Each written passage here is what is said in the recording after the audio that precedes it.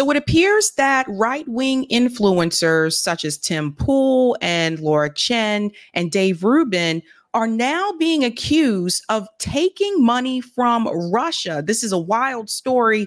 I wasn't able to cover this last week because I found out about it later on, and now I'm able to sit down and talk about it as I've looked into more of the details. I want to talk about this, and I want to explain like how this is problematic for those of us that do independent media. We're going to get started with this clip here from Joy Reid. Did Tim Pool, Laura Chen, Dave Rubin, to name a few, take payments from Russia? Let's go ahead and get into this clip here. In handy. The indictment notes Company One, which describes itself as a network of heterodox commentators that focus on Western political and cultural issues, the exact same language used by Tenet Media on its website and social media channels, and identifies 6 commentators as its talent. The indictment doesn't name them, but Tenet Media has 6 right-wing YouTube commentators on its roster. So you can see here Tim Pool, Benny Johnson, Dave Rubin, Taylor Hansen, who doesn't have a picture for some reason, Lauren Southern, and Matt Christensen. These are not people I watch. Dave Rubin at one point was a TYT commentator and then decided it would be more lucrative for him to move over towards right-wing media. That's just the reality. It is what it is. And so he took that path. Tim Pool, if I remember correctly, comes from the Occupy movement. I think that's when he started to get his name on the map. But these are people that have particularly large platforms. Like they have a large following. I think Tim Pool has millions of viewers. Same with Dave Rubin. And I think Benny Johnson might also be in that same million category as well. Tim Pool, Benny Johnson, Dave Rubin, Taylor Hansen, Lauren Southern, and Matt Christensen. And you would be forgiven if right now you're asking yourself, who? Just know that some of them are prominent MAGA-lebrities. They adamantly deny involvement in posts on Elon Musk's ex-Twitter. Tim Pool said that he and others were deceived and were victims. Dave Rubin claimed he knew absolutely nothing about any of this fraudulent activity. The indictment does suggest the unnamed commentators were unaware that they were being paid by Russian efforts. But a look into the internet presence of some of these content shows what Russia was looking for. What else is going on with Ukraine these days? It's not just that we are funding the war. Everyone knows that we're funding a war, which you might argue if you're funding the war, if you're paying for the war, maybe that means you're in the war, but we've never actually gotten authorization for this war. Our leaders keep telling us that this is the most important thing in town. This is psychotic. Ukraine is the enemy of this country. Ukraine is our enemy, being funded by the Democrats. I will stress this again. One of the greatest enemies of our nation right now is Ukraine. Ukraine is the greatest threat to this nation and to the world. We should rescind all funding and financing, pull out all military support, and we should apologize to Russia. Apologize to Russia? Of course, it's not. So as you guys can see here, obviously they're highlighting the clips where they have been critical about the war in Ukraine. But that's not just a right-wing thing. People on the left have also, some people have been critical on the left about the war in Ukraine. They don't want American dollars going to fund this. I don't want American dollars going to fund it. We've been sending billions of dollars to Ukraine, and we have problems right here at home that need to be addressed and need to be resolved. So notice the clips that they chose to put in there. Again, I'm not a fan of any of these people, Tim Pool, Benny Johnson, Dave Rubin, etc. But I just want to point out some of the propaganda that goes into this as you listen to that clip there from Joy Reid. Now, I do want to get into this article here to give just a little bit of a backstory about how this all started. Now, again, apparently these commentators worked for a company called Tenet Media. I had never heard of it before. I was not aware of this, but apparently was created by Laura Chen and I believe her husband. Let's get into a little bit of the details here. Russia secretly warms its way into America's conservative media. And here is a picture of Lauren Chen here. Let's go on. So in early 2022, a young couple from Canada, Lauren Chin and Liam Donovan, registered a new company in Tennessee that went on to create a social media outlet called Tenant Media. By November 2023, they had assembled a lineup of major conservative social media stars, including Benny Johnson, Tim Pool, and Dave Rubin, to post original content on Tenant's platform. The site then began posting hundreds of videos trafficking in pointed political commentary, as well as conspiracy theories about election integrity, the pandemic, immigrants, and Russia's war with Ukraine that were then promoted across the spectrum of social media from YouTube to TikTok, X, Facebook, Instagram, and Rumble. It was all federal prosecutors now say a covert Russian influence operation. So let me just pause here for just a second and say this. This is why, and creators take their own path. But this is why I am one of those people. I've been very hesitant to collaborate on certain platforms. There have been a number that have reached out. If I can't get a backstory, where the money's coming from, who you're associated with, to me, that gives me concern, because you really don't know. Like Tim Pool is saying, like he didn't know. It's plausible that he did not know he was taking money from Russia, right? But the reality is, as an independent commentator, I've been very careful about what platform to be on, and refusing sponsorships. That's another one where they can get you. You accept a sponsorship because someone is giving you a sponsorship because they like what you're saying. The moment you go against what they're saying, then they may not want you to have that sponsorship anymore. It happens all the time. There's that. Then there's two, if you don't know where that company is getting their funding from, yeah, I mean, that's problematic. So I don't take sponsorships, and I'm not on they were on Tenant Media, so I'm not part of Tenant Media or that type of thing.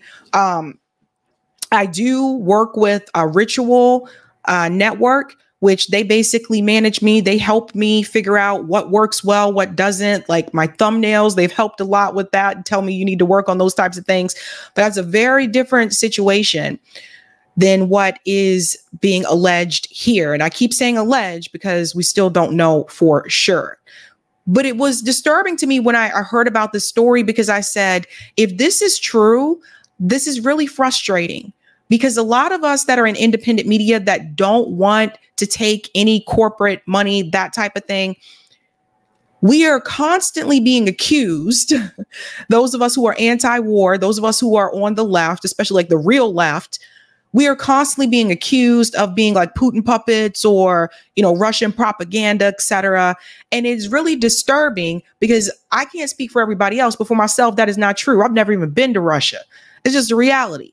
But now that this has come out, now you see they're not just going after people that were on the left, they're also going after people on the right. And this is why when I brought up the case about the Uhuru 3, some people were just like, well, I don't agree with socialism, so it is what it is. It doesn't matter if you agree with socialism. Censorship is a problem across the board. And I told you it would only be a matter of time before it swings in the other direction. So you see the Uhuru 3, they're on trial right now, accused of being Russian agents and not registering as a foreign agent. And now you see it has swung in the other direction. And you see conservative commentators that are being attacked, that are being accused of taking Russian money. I still don't know if that's true or not.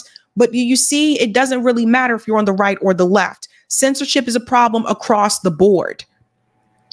So the problem that I worry about is the fact that now corporate media pundits like Joy Reid and others can now point and say, aha, we told you those independent media people, they were Putin assets. We told you that they were working with them because of this particular case here with Tenant Media. Let's continue. This is crazy. It was all federal prosecutors now say a covert Russian influence operation. On Wednesday, the Justice Department accused 2 Russians of helping orchestrate $10 million in payments to Tenet in a scheme to use those stars. I say use those stars to spread Kremlin-friendly messages. Now, it could just be that when those clips that you saw where Tim Pool and Dave Rubin were criticizing Ukraine war, it could just be that's just how they felt genuinely about that particular subject. However, it does not look good if you are taking money from Russia and you had those talking points. Now people can just say you were paid to say it. Let's continue. The disclosures reflect the growing sophistication of the Kremlin's long-standing efforts to shape American public opinion and advance Russia's geopolitical goals, which include, according to the American intelligence assessments, the election of former President Donald Trump in November.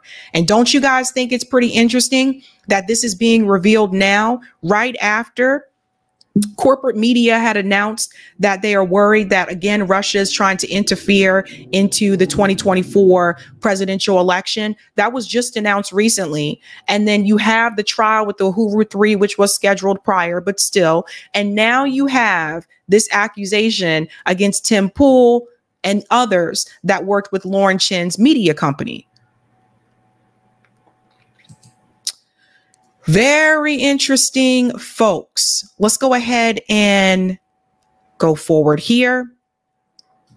The operation that prosecutors described this week shows a pivot to exploiting already established social media influencers, who in this case generated as many as 16 million views on Tenet's YouTube channel alone. Most viewers were presumably unaware, as the influencers themselves said they were, that Russia was paying for it all. And I just do want to echo that sentiment here, just to be very clear. And I'll show you Tim Pool's response in just a second.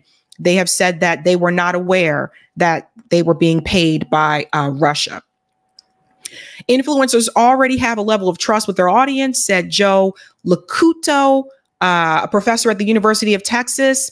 So if a piece of information can come through the mouth of an existing influencer, it comes across as more authentic. It goes on to say here, the indictment, which landed like a bombshell in the country's conservative media ecosystem, also underscored the growing ideological convergence between Vladimir Putin, Russia, and a significant portion of the Republican Party since Mr. Trump's rise to political power.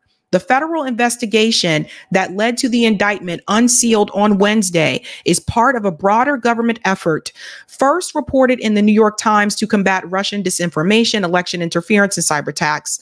Administration officials have said the effort could lead to more charges.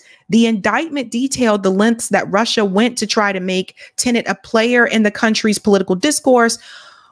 Oh, man, this is wild. In the country's political discourse, while obfuscating the fact that it was footing the bill. That included transferring at least $9.7 million to Russia through shell companies in countries like Turkey, the UAE, and Mauritius. I'm not familiar with this one. Those payments accounted for 90% of the company's revenue last October and August, the indictment said. Prosecutors have not so far charged Mrs. Chen and Mr. Donovan. It is unclear where they are, and they did not respond to requests for comment. The indictment did note that neither they nor Tenet had registered as a representative of a foreign government, a requirement of the Foreign Agents Registration Act, known as FARA. So here we go again with registering as a foreign agent. So, as I said, with the Uhuru trial, now you see this is going to other parts of the political atmosphere. And this is what I've warned people about with the censorship. Now, Tim Pool has commented, and I do want to show some of the things that he said. Make sure I bring this in here. Right here. So Tim Pool made a statement and he said, I have been contacted by the FBI as a potential victim of a crime. The FBI believes I have information relevant to an ongoing criminal investigation and have requested a voluntary interview. I will be offering my assistance in this matter. So let's go back here just a second. Pardon me, because I do want to show you something else that Tim Pool said, because he did give an official statement about this. And this is scary. Like, this is crazy stuff, man. Just scroll down. And it looks like also Ben Shapiro made a statement here as well. Okay. He said here, I remember back when they said I was funded by the CIA, then it was right wingers. Now it's the Russians. Tomorrow it will be, I don't know, like Poland or something. And then he did release a statement. I just want to make sure. Yeah. So you can see some of his tweets here. I am now pro-war. We must fund Israel and Ukraine. That was September 5th. He put that there, saying hello to his mom. I don't know why that is. He put a statement here where he said, upon reflection, I now understand that Ukraine is our greatest ally. As the breadbasket of Europe and peace-loving people, we cannot allow the fascist Russians to continue their crimes against humanity. We must redouble our efforts and provide an additional $200 billion at once. So you see what's happening. Notice how he's starting to change his rhetoric ever since this information was released. And he did release a statement here. My statement regarding allegations in the DOJ indictment, should these allegations prove true, I, as well as the other personalities and commentators, were deceived and are victims. So first of all, I wouldn't have included the other commentators in your statement, because you really don't, because here's the thing, you don't know what they knew. I wouldn't have included them. So there's that. And then he goes on to say, I cannot speak for anyone else at the company as to what they do or to what they are instructed. The Culture War podcast was licensed by Tenet Media. It existed well before any license agreement with Tenet, and it will continue to exist after any such agreement expires. The only change with the agreement was that the location of the live broadcast moved to Tenet's YouTube channel. INTCW never produced any content for Tenet Media. Never at any point did anyone other than I have full editorial control of the show, and the contents of the show are often apolitical. Examples include discussing spirituality, dating, and video games.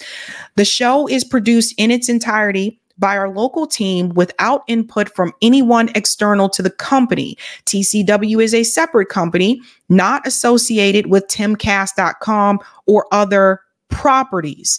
It existed solely for the production of the Culture War podcast. That being said, we still do not know what is true, as these are only allegations. Putin is a scumbag. Russia sucks donkey balls.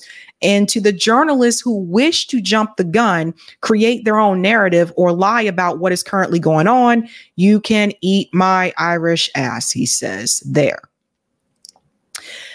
He says here, corrected because I didn't know this was an official DOJ release.